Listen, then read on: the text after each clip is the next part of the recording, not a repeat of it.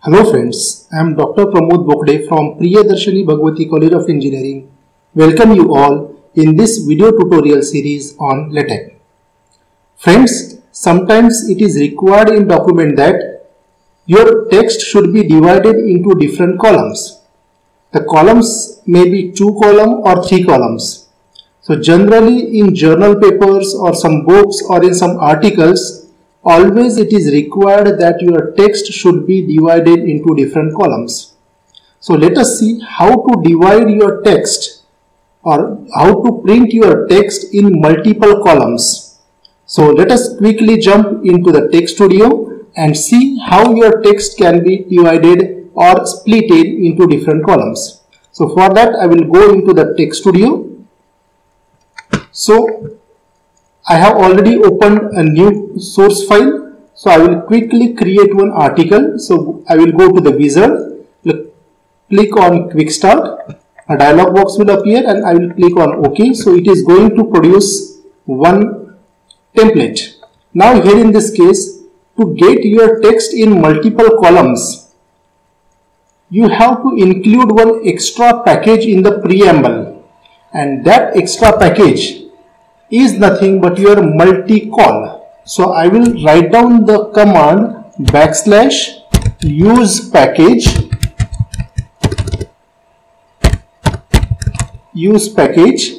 and in curly braces I will write down multicol.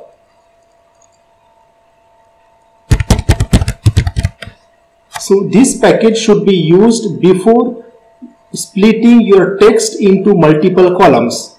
If you forget this, then your text will not be splitted into multiple columns, and if you use the respective command to split your text into multiple columns, in that case your editor will give you some error.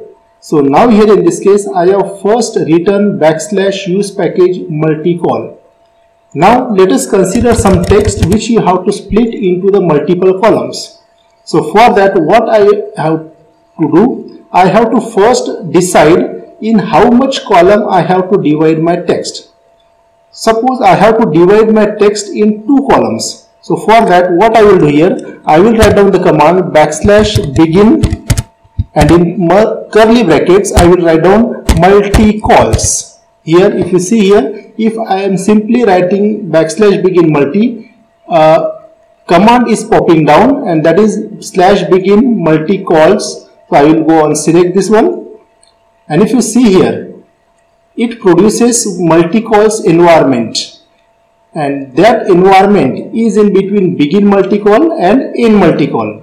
Now here in this case, this has given you the 2 curly braces. In first curly braces we have to write down multicols, and in another curly brackets you have to write down the number of columns in which your text is to be divided. Suppose I want to divide my text into 2 columns. So here I will write down 2. In case if you want that your text should be divided into 3 columns, in that case you can write down here 3.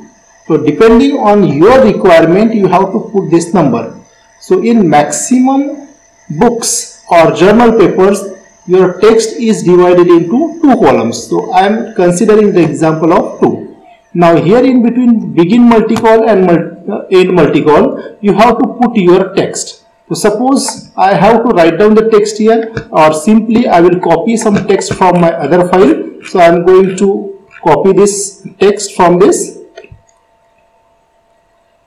I am consider some more text so that we can properly see how this text is divided into 2 columns. I am taking some text from the other Word file and I will go and compile, I will go and paste here my text. So I have taken some text from the other file, right? So I have put this text between begin multicol and end multicol. Now I will go and compile this file and let us see how this text is divided into 2 columns. So here in this case, what I have done here, I have written first \use package in curly braces multicol here in the preamble section, and then I have created the multicols environment and in between this begin multicols and end multicols, I have put my text that you have to split into the 2 columns or multiple column, and here I have considered only the 2 columns. In second curly braces I have put 2. So here this text will get splitted into 2 columns. So the process is compiling, so wait for some time, and if you see here, your output document will consist of the text which is splitted into 2 columns. So the process has excited normally, and if you see here, this text is splitted into 2 columns. The text is splitted into 2 columns. Now what if you see here, the spacing between the 2 columns, it is very small. It is very small. So it is difficult to identify that your text is divided into 2 columns. So sometimes I need to increase the spacing between the 2 columns.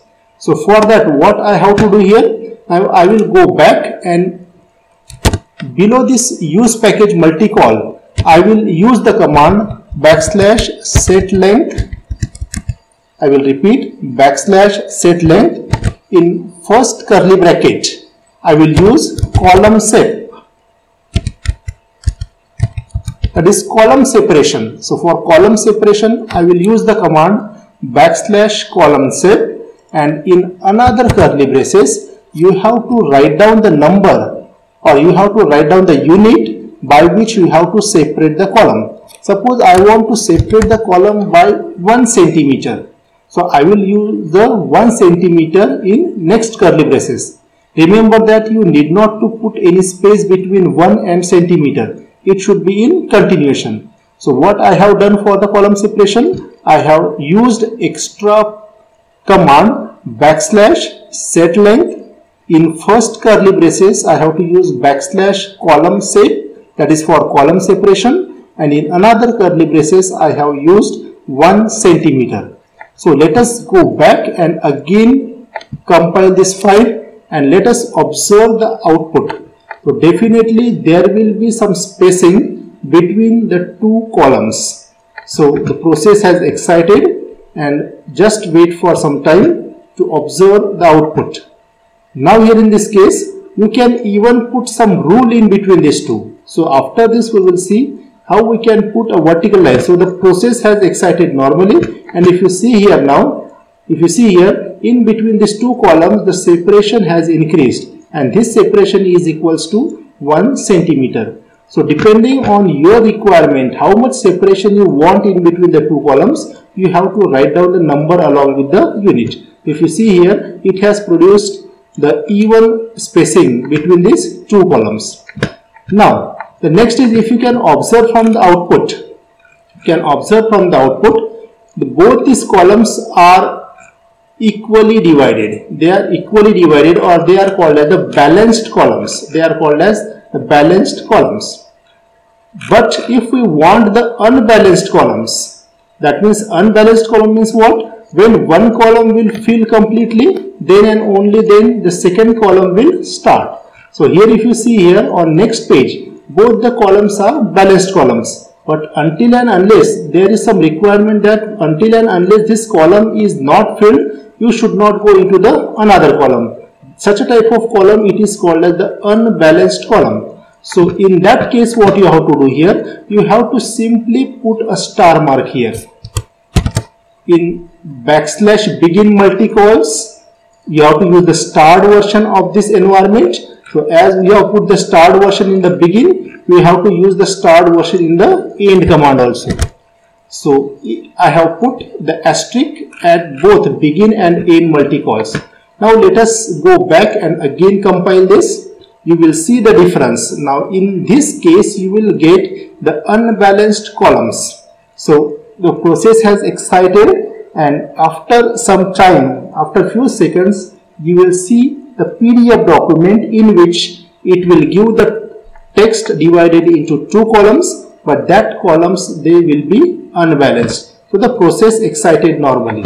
So if you see here in first page, the first page is completely filled, and when it has started on the second page, so until and unless it has not filled the first column, it has not gone into the second column. In previous case, this text was evenly divided into 2 columns. So in this way, you can produce the unbalanced columns also by using the starred version of that multicols environment. Now, in some cases, it is required that a vertical line should be put in between these 2 columns to have a separation between these 2 columns.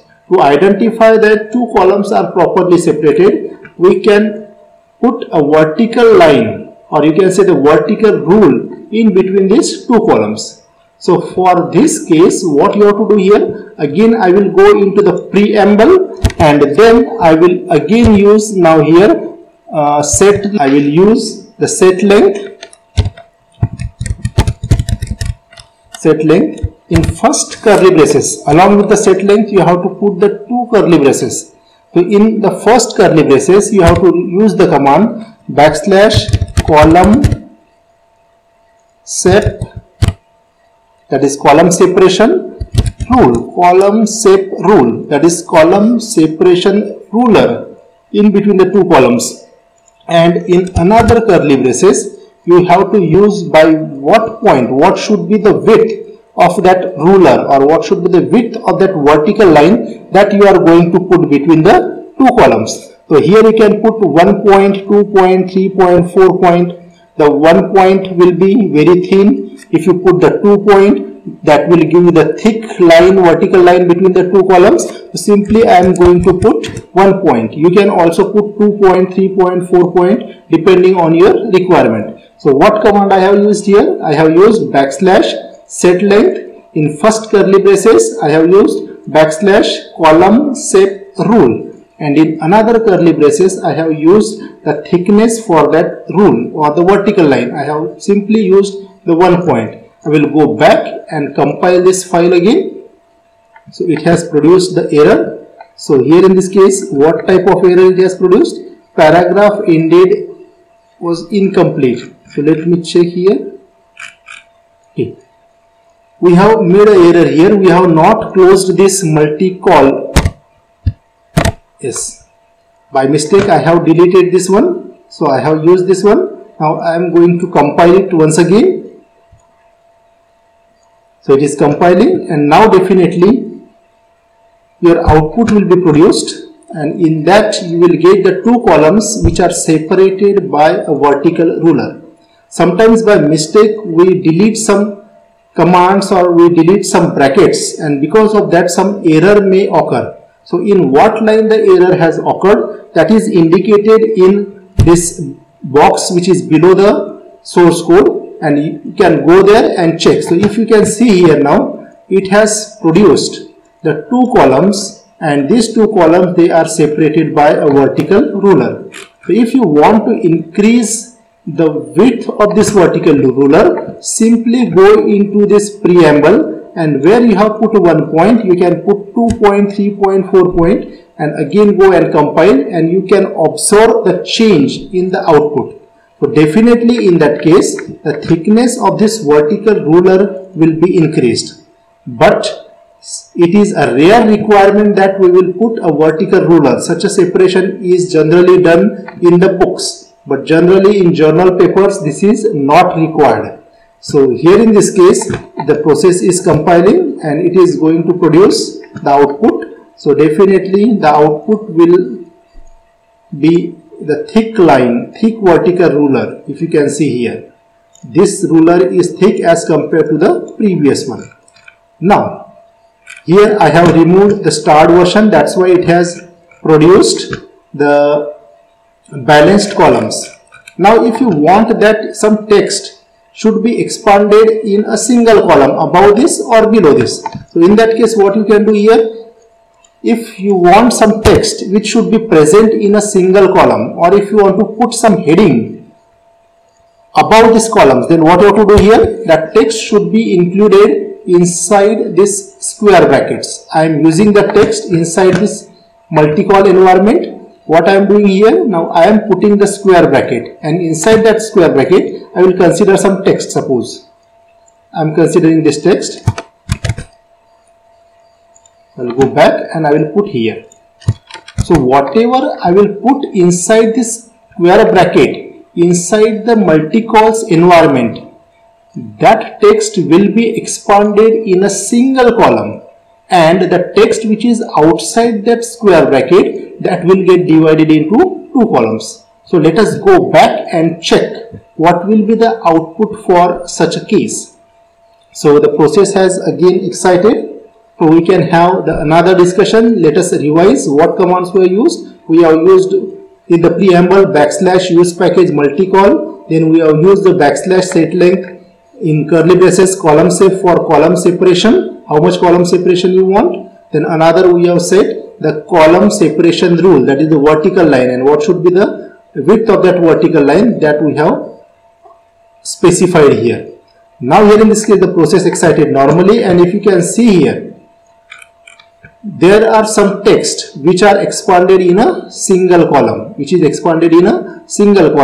and some text which is then remaining text, it is divided into two columns. So in this way you can put, now here I have put the extra brackets here, so that is going to consider, so I will remove this. Otherwise, if you can see here, the ultrasonic sensor is used, only some small portion of the text is considered here, but we are having the long text. So if you have any square brackets inside this text, you have to remove it. So again, if I will go and compile this one, now definitely the complete text which is written inside the square bracket will be expanded in a single column above this two column text. So let us check for it. So the process excited normally, and if you see here, the text which is inside the square bracket is expanded in a single column, and the text which is outside the square bracket inside this multicol environment, that is expanded, or that is splitted into two columns. So in this way you can divide your text, or you can format your text in multiple columns. Okay? So hope you might have understood all the concepts that I have told to you. So for the time being, we will stop here. So bye bye.